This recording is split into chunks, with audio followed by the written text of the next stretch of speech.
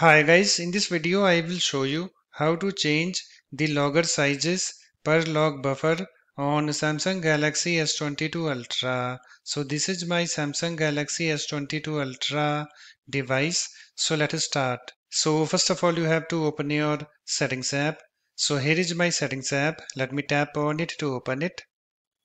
It's now opened, and after that you have to scroll down at the very bottom. So let me go to that and then tap on this developer options, and I have this developer options, this screen opened, and on this screen you have to scroll down to debugging section. So let me go to that.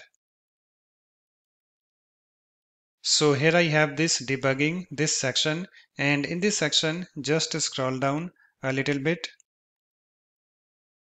and you can see guys, here we have this logger buffer sizes, this option. So just tap on it, and I have this pop-up, select logger sizes per log buffer.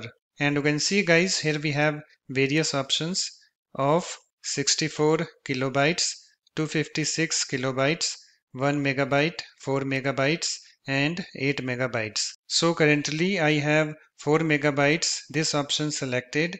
So to change logger sizes per log buffer, just go to any option that you want and then tap on it to select it. So I want 8 megabytes this option. So let me tap on it to select it. You can see it's now selected. So it's now changed, and after you're done you can go back and close the settings app.